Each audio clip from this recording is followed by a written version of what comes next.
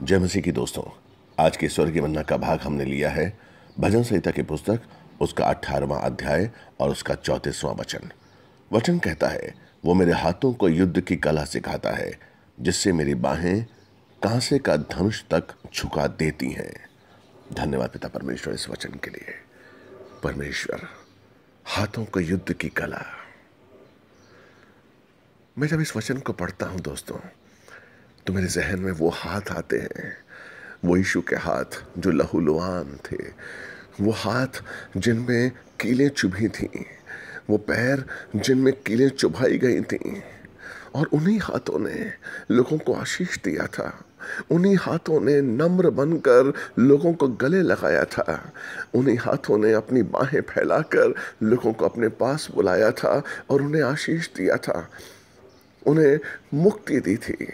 मुझे उन हाथों के बारे में, उन हाथों को जब मैं देखता हूँ तो मुझे एहसास होता है उसके प्यार का, मुझे एहसास होता है उसके त्याग का, मुझे एहसास होता है। और वही कला परमेश्वर ने हमें सिखाई है, वो कला हमारे पास है। इन हाथों को जोड़कर हम दूसरों के साथ मेल मिलाप कर सकते हैं। इन हाथों को जोड़कर हम दूसरों को क्षमा कर सकते हैं। इन हाथों को जोड़कर हम क्षमा मांग सकते हैं। इन हाथों को जोड़कर हम दुश्मनों को अपना बना सकते हैं। जैसे इसी वचन में कहा गया है कि वो कला इतनी ज़्यादा महत्वपूर्ण है कि वो कांसे के धनुष को भी झुका देती है। चाहे कितना भी कोई भी दुश्मन आपका हो, चाहे कोई भी आपसे कितनी भी नफरत करता हो, लेकिन परमेश्वर ने जो हमें युद्ध की कला सिखाई है, परमेश्वर ने जो हमें कला सिखाई है, उस कला के मुताबिक हम किसी भी दुश्मन से, किसी भी भाई, किसी भी बहन, किसी भी अपने रिश्तेदार के मन से नफरत को निकाल कर फेंक सकते हैं और उसके अंदर प्यार उड़ेल सकते हैं। यीशु का प्यार उड़ेल सकते हैं, मोहब्बत उड़ेल सकते हैं। हालेलुया। क्या किया था परमेश्वर ने अपनी ओर से? दूसरा कुरिन्थियन 5:18 कहता है कि अपनी ओर से परमेश्वर ने हमारे साथ मेल मिलाप किया। अपनी ओर से उसने हाथ फैलाया, उसने हमारी ओर हाथ फैलाया कि मेरे बच्चे मेरे पास आ, मैं तेरे हर गुनाह को माफ़ करता हूँ, मैं तेरे हर अपराधों को भूलता हूँ, तू आ मेरे पास और मैं तुझे गले लगाने के लिए तैयार हूँ। हालेलुया। यही वो हाथ हैं जिन्होंने हमें आशीष दी, यही वो हाथ हैं जिन्होंने हमें जीना सिखाया, हमें बताया कि हमें किस तरीके से ज़िंदगी में जीना है, उस स्वर्ग को इस धरती पर कैसे लाना है, उस स्वर्ग को इस धरती पर कैसे महसूस करना है। वो कला परमेश्वर ने हमें सिखाई है, वो कला हमें परमेश्वर ने हमारे अंदर उड़ेली है। इसीलिए दूसरा कुरिन्थियन 5:20 का कहता है, हालेलुया, इसलिए हम मसीह के राजदूत हैं, मानो परमेश्वर हमारे द्वारा विनती कर रहा है। हम मसीह की ओर से तुमसे निवेदन करते हैं कि परमेश्वर के साथ मेल मिलाप कर लो।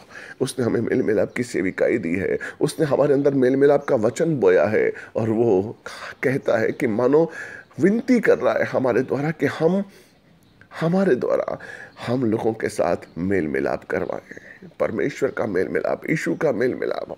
तो दोस्तों, ये युद्ध की कला जो परमेश्वर ने हमें सिखाई है, जो यीशु ने हमारे अंदर डाली है, उस कला का हम उपयोग करें और लोगों को परमेश्वर के साथ मिलाएं, उनको बताएं कि हमारा सच्चा पिता कौन है। तुम्हारा सच्चा पिता कौन है? तुम्हारा अनाथ नहीं हो, तुम अकेले नहीं हो, तुम्हारा पिता है। इस धरती पर तुम्हारा पिता है, इस स्वर्ग में तुम्हारा पिता है जो तुमसे प्यार करता है, और तुम्हें पाने के लिए उसने अपने इकलौते पुत्र का बलिदान दिया, उसने अपनी बाहें फैलाई हैं। हालेलुया। याद करिए उस दृश्य को परमेश्वर।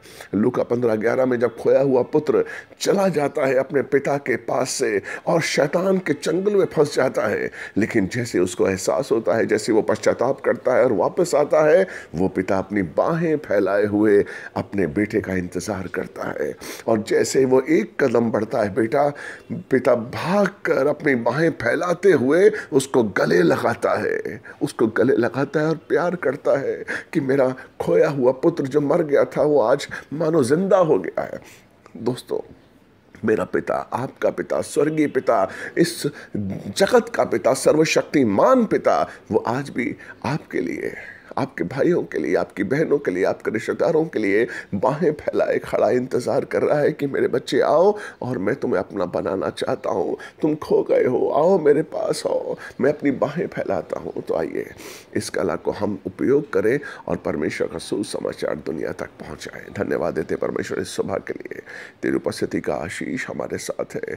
तूने जो गुण हम में दिए हैं परमेश्वर, उन गुणों का हम उपयोग कर सकें। ऐसे आशीष, ऐसी कृपा, ऐसा सामर्थ्य परमेश्वर, ऐसी बुद्धि और ऐसी कला जो तूने हमें दी है वो हम उसका उपयोग कर सकें। ऐसी बुद्धि दे, ऐसा आशीष दे, ऐसा सामर्थ्य, ऐसा आशीर्वाद दे।